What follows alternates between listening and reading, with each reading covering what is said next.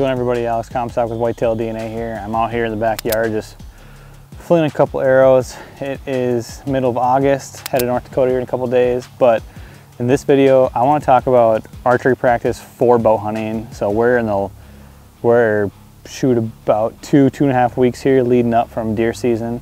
I just want to talk about kind of some things that you should be thinking about / trying to implement in your shooting regimen, opposed to every time just shooting, just stepping out in the yard, letting a handful of arrows fly at a target and calling her good. So that's what I'm doing tonight, but tonight I'm just working on some form, just some release stuff, just really just trying to get a bunch of reps going. But the first thing that I want to touch on is shooting with buddies / trying to create some type of pressure. So like this summer I've been out shooting, me, Garrett, and Luke, we've been shooting not a ton, but not as much as I'd like anyway, but some. Well, when you're all shooting together and with buddies, and you know, it kind of can create some pressure and you don't want to be screwing up, and anything that you can do to elevate your heart rate, to try to replicate, you know, that moment of truth is such a tough moment and there's so much going on, your heart rate's elevated, there's adrenaline going, and anything you can do with buddies to help raise that heart rate, right? Whether it's a little side bet or just honestly razzing each other, anything where you really like, I don't want to screw up here, I want to put in a perfect shot, that's going to help you. And that's helped us, and I mean, I guess I can speak for myself, it's helped me. And every year when I get to that moment of, you know, shooting with buddies, or if you go to an archery shoot, you know, like a 3D event, you're with a bunch of people, that inherently is going to cause a little bit of nerves and wanting to shoot well, and that's just going to help. So that's something I find kind of important and something that helps me. Second thing I want to talk about is shooting from long distances. So I haven't done as good of a job as this year, but I've got my bow now dialed into 60, and even though I will not shoot a deer at 60, the furthest I'd probably feel comfortable shooting this year is 40. I'm trying to like bring my range down as far as how far I'm going to shoot. I really want those deer at 20, but I know a lot of people, you know, they'll routinely practice at 70, 80, 90, 100 yards. And what they're doing is, even though they may never shoot a deer at that far, you know, what they're doing is they're doing that way when they get a 20, 30, 40, 50 yard shot, it seems like it's nothing. You know, they've been practicing at 50 or at, you know, these long distances. And so by doing that, you know, if you're shooting at 100 yards, the smallest mistake, the smallest flinch, the smallest this or that is going to cause your arrow to be considerably off compared to shooting at 20 yards. So if you have the ability, you know, that's something I struggle with. I don't really have many spots that I can shoot that far. You know, I've got a terrible setup in my yard. I got a little block target. I brought my deer target to Luke's house because it's just better there. But even then I got to hop in the car, go drive to shoot, and I would rather have something to just route the back door, but is what it is. But if you have the ability to shoot from long distances, I highly recommend it. So let's see, I've just fired off like 2, 4, 6 arrows maybe. Let's go grab these. I kind of want to see how these did, and it'll kind of finish up on a couple other tips I got.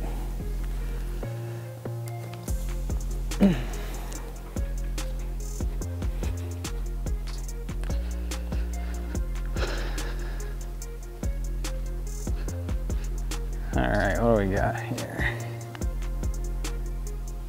Not too shabby. I'll take it.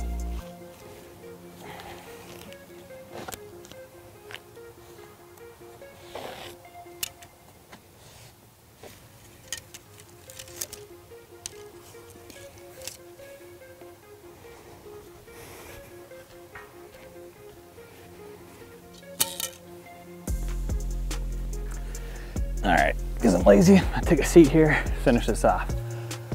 Next thing I want to talk about that I find very important is shooting from an elevated position. Now, shooting from 15, 20 feet up is just different than shooting from the ground. And most often than not, if you're in a tree stand or a saddle, that shot angle, it just creates challenges. And so whatever you're gonna be hunting out of, I recommend practicing out of. So like for example, this would be my first year ever hunting out of saddles. And so I've been, the last couple times I've been out shooting, so I've been getting up in a tree in a saddle because I've never hunted out of a saddle, and it's something that I definitely need to get used to.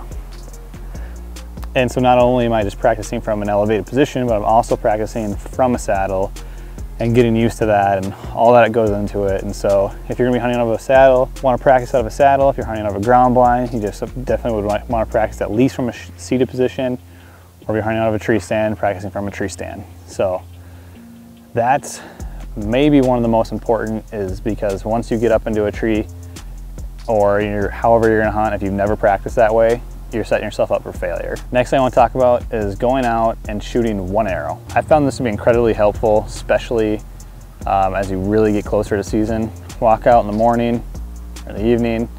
You know, it doesn't have to be the only time you shoot in the day, but come out, throw your target out at a random distance or walk to a random distance. You know, maybe don't range it.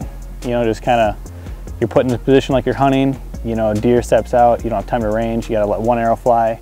How do you do? Because when it comes down to it, when you're hunting, you get one shot. So another thing that I think can really help you as you're practicing for bow hunting. All right, the last thing I want to talk about, and then I'll be out and be on with this video, is shooting in low light situations. So a lot of times when you're shooting, or a lot of times when hunting, you're going to be put in a situation where you have to take a shot in low light, whether it's the morning or the evening. And if you could practice this, because everything is different in low light, you can't see the pins as well, you can't see the target as well, or what you're shooting at. If you can practice in these low light situations, that way when you get to the actual, you know, say you've got a big buck standing at 25 yards, you've got 2 minutes of legal shooting light left, you know, you've practiced in those situations, you feel comfortable and feel confident, because all these tips, what it leads down to is being confident in the moment of truth, because if you're not confident, you're not nearly good of a shot. So hopefully all these tips will help you. If you haven't tried any of them, definitely want to implement them. You'll definitely want to implement them. It's not rocket science. It's just trying to encourage you to just not walk out in the yard, shoot 6 arrows, go back in the house, and that's what your shooting is for the day. So definitely try to implement these. It'll only help you. If you enjoy this video, please hit that like and subscribe button below. Like I've said in previous videos, we have a ton of videos coming down the pipe. This will probably be the last, like, you know, how-to / tip video, as we're going to be rolling into actual stuff. Headed to North Dakota, and well, when this goes live, it'll be when I'm headed to North Dakota or the day before to do a bunch of prep stuff. So I'll bring you all the prep videos, then we'll be hunting, and then we'll just be rolling into the season. So hopefully it's a good year. Hopefully you enjoy this video. Appreciate you watching. I'll see you on the next one.